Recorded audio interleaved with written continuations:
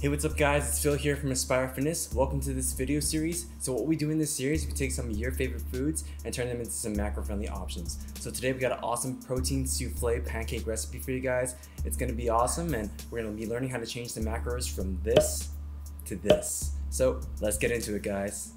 So we got a really fun recipe today. It's gonna be protein souffle pancakes. I managed to fit around 30 grams of protein into these, and you can't really find any souffle pancakes online that have protein in it, so this is gonna be kind of the first. You can correct me if I'm wrong, but I hope you guys learned something from this video and try this out yourselves.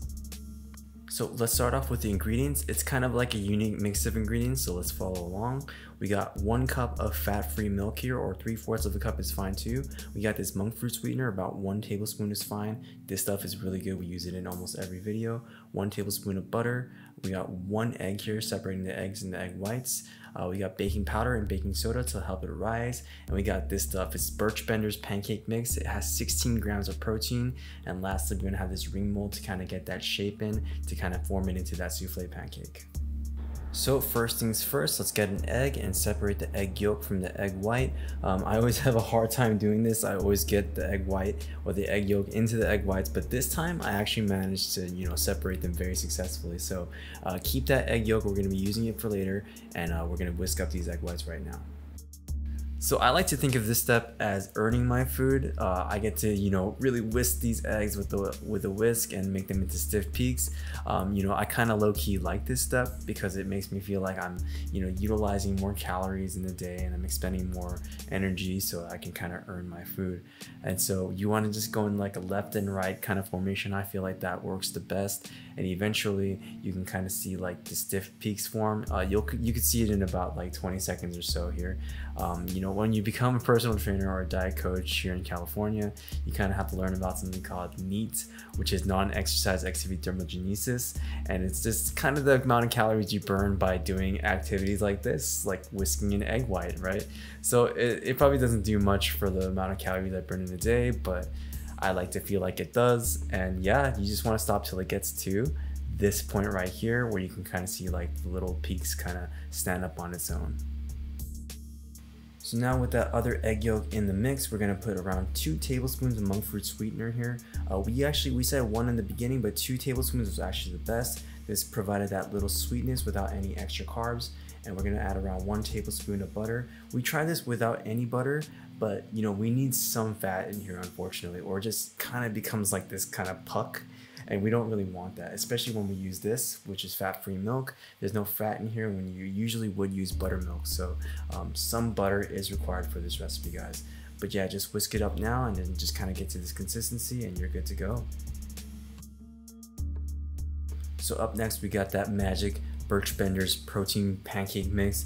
I don't know what they put in here, but somehow they have less carbs and they have 16 grams of protein in here. And I think that's really amazing for any kind of protein batter that you can have. And that's really the secret to make these into protein souffle pancakes rather than just normal souffle pancakes. Because if we just use flour, then there would be a ton of carbs in here without any extra protein.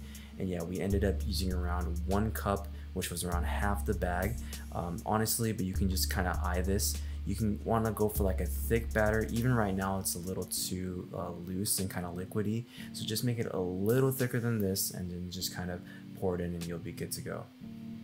So up next, we're just going to be using around half a tablespoon of baking powder. This stuff is pretty bitter, so don't add too much. You're going to be tempted to use a lot because it helps it rise and become really fluffy.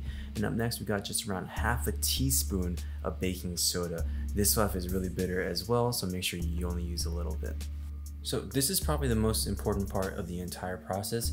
If there's one part you don't want to screw up, it's definitely this part, and it's adding the egg whites in. So what I'm doing here is I'm very slowly and meticulously just kind of dropping it in 1 batch at a time, 2 batches total, right? And I'm just kind of gonna mix it in. This footage is sped up to 300%, so try to go 3 times slower than this because that's how slow I went in real life. I just didn't want you guys to see this for like 3 minutes of just me just folding egg whites in. But yeah, what I'm doing here very slowly is I'm just kind of mixing it in and just going until I can't see the egg whites anymore. And what this is gonna do is gonna help it really just kind of retain its fluffiness, and it's not gonna be like a brick when you're done cooking it. So now it's time for the fun part. We're just gonna be buttering up the pan with this non-stick spray, and we're gonna put that ring mold down, and also we're gonna butter that as well. And this is where kind of the fruits of your labor kind of show, and we're gonna kind of see that classic souffle pancake shape. So this was actually our first batch, and we made a big mistake here. So what we did, the mistake number one was that we put way too much batter in here.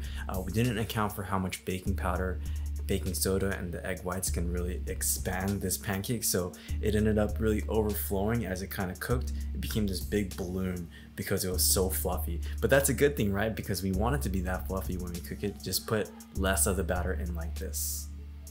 So we were being overly ambitious, and you know, the pancake rose like crazy and expanded like crazy. So right now you can kind of see what happened, and this shot still pains me till this day.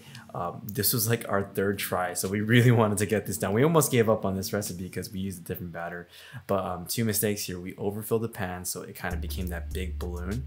Second mistake here is that we didn't cook it long enough, because we had to figure out our own cook time, because we couldn't really follow a recipe because we used a very different batter for this, right? So don't make this mistake, and we got the correct cook time up in the next part of this. And so now I just filled it maybe 1/2 of the way, 2/3/4 of the way, and that was the perfect amount for us. This was finally the time we got it right. Just right there is the perfect amount. You could just stop right there. And now this is gonna be on low to medium heat, and we're just gonna be cooking it over for around 8 minutes. But before we do that, we wanna make sure that we do one simple step, is we're gonna be around the pancake. We just wanna do one at a time, because these are really thick pancakes. You just wanna put some hot water to kind of just steam, and just close it with the pan as soon as it steams, and just put this over low to medium heat, and you want to go for 8 to 9 minutes here. 8 to 9 minutes was the perfect cook time. Anything over that, it kind of becomes really thick and like a brick. So now, after trying this out like 15,000 times, we finally got it, and we just kind of want to flip it right here, and beautiful. You get this beautiful brown crust on the bottom of it, and it just kind of slides down to the other side. And just cook this for an additional 1 minute, just to kind of get it, you know, with a similar crust just like this on the other side. And what you get here is a really nice, awesome, fluffy pancake. It has 30 grams of protein in here, and it's pretty amazing, guys. So just kind of take it off the pan right now, and then just kind of shimmy off the little ring mold, and yeah, you got this really beautiful, really symmetrical looking souffle pancake. And yeah, you can't really beat this, guys. So just do that for another pancake. You just want to put one pancake into one pan so that you can easily let it steam. Don't be ambitious and try to go for two. It's not going to really work out from what we found. And yeah, just kind of put some berries into this. It goes really well with the sweetness of the pancakes. And if you want to put some syrup on it, try to use some sugar-free syrup so that it's just 0 calories straight on top. You get that same sweetness, and it goes really well with the acidity of those berries. So yeah, that is really it for the recipe, guys. Really awesome recipe. 30 grams of protein in here. I can't really get over that. And for what you get, this is pretty amazing. If you want to know more about the nutrition facts, make sure to check out our website, aspirefitnesswalnut.com/blog, where we kind of go over where this came from and everything you need to know about the nutrition. So also, if you like the video, feel free to like and subscribe, and we'll see you guys in the next one.